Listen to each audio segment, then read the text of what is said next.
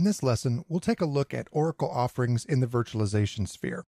Virtualization is an extremely hot topic in enterprise IT right now, primarily because of its association with what's called cloud architectures or cloud computing. We all hear about the cloud or moving to the cloud, and virtualization is an important part of that. But it's important to understand that virtualization has been around for a long time.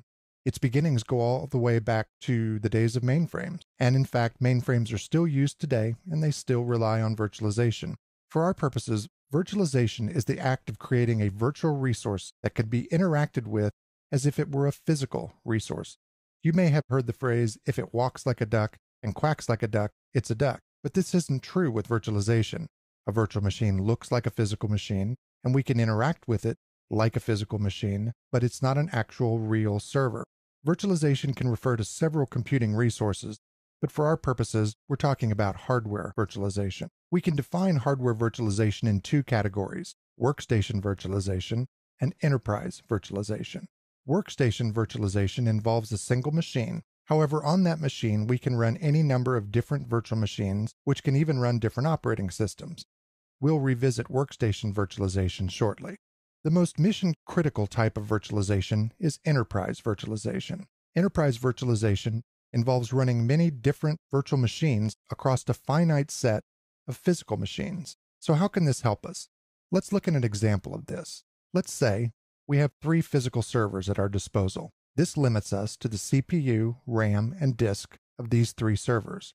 What if we have a need for more servers, like a situation where we want to run multiple application and web servers connecting to multiple different database servers? Without virtualization, we're forced to buy and configure more physical servers. This isn't always cost-effective, since our need is simply more servers for separation, not because they're maxed out in terms of resources. What if it were possible to change those 3 servers to look like 50 servers or 100 servers? That's what virtualization enables us to do. We use virtualization software to make them run together and then create multiple virtual machines, or VMs, that share resources across the 3 physical machines. Using this architecture, we can create as many virtual machines as we need, limited only by the resources available to those 3 physical machines. Oracle's product to accomplish enterprise virtualization is Oracle VM Server. Oracle VM Server allows us to take multiple physical machines, enable them to act together, and create any number of virtual machines, all of which look to the user as if they were separate physical machines. Each has its own virtual CPUs and memory, and each has its own virtual disk drives, as well as things like virtual IPs. Using Oracle VM Server allows organizations to use their existing hardware configurations more efficiently, eliminating much of the server sprawl that drives up the cost of enterprise IT. The second type of virtualization, workstation virtualization, is a similar idea on a smaller scale. With workstation virtualization, you can run a number of different operating systems on a single hardware system. Let's see an example of this. The product you see here is Oracle VirtualBox. VirtualBox is freely available via download from Oracle. With VirtualBox, you can run many different types of operating systems, including multiple different distributions of Linux. In fact, VirtualBox is probably the most widely used software program to test new operating systems. Let's say you want to learn Linux, but aren't sure which distribution you can use. Do you use Linux Mint, Red Hat? Rather than choosing one without testing it, why not try it out as a virtual machine? So as you see here, we have a number of different operating systems that are available to us. These have all been set up, that I've set up myself. Oracle Linux, Linux Mint, there's a Windows XP, this is Oracle Solaris. So let's see what these look like.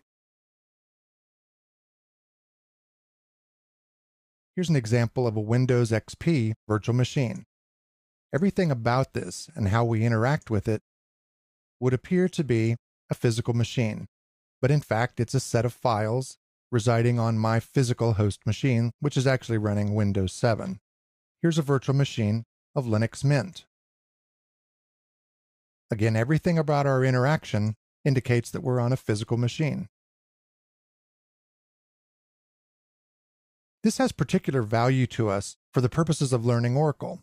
You learn better by doing, so how do you learn Oracle Database? You certainly have the option of installing it on your home machine, but what if your home machine runs Windows and you want to learn Oracle on Linux? You may not want to erase Windows from your home machine, Instead, why not install VirtualBox and create a VM for learning Oracle?